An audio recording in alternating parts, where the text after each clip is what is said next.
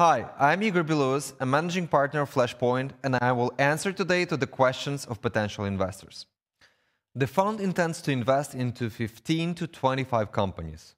We will target investments of between $5 to $15 million per asset. No single asset will exceed 15% of the fund's total commitment. No more than 50% of the fund will be invested in any single country, with exception to the US. This metric will be measured by reference to a company's revenue-based or critical function base. We do not anticipate investing more than 25% of the fund into a single sector.